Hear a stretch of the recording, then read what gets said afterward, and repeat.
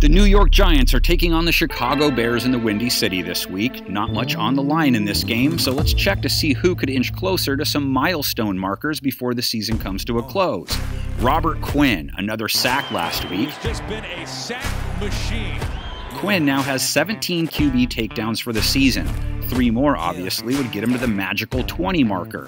His career high, 19. Wilson is brought down. Robert Quinn.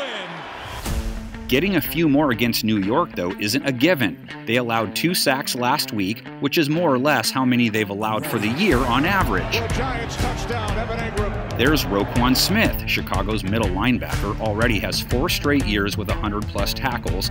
He's sitting at 149 right now, a career high. So how many can he pile up over his last 2 games? Up the first down, it's Roquan Smith making the tackle. For the Giants, all eyes should be on rookie linebacker Azeez Ojulari.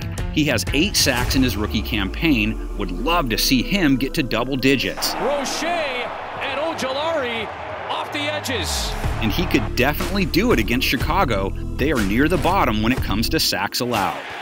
And he's brought down. On offense, Bears fans would love to see Darnell Mooney crack the 1,000-yard barrier. He's only about 150 away. He's been the one clear silver lining in their offense for 2021. Mooney first down. Mooney stays on his feet past the 40.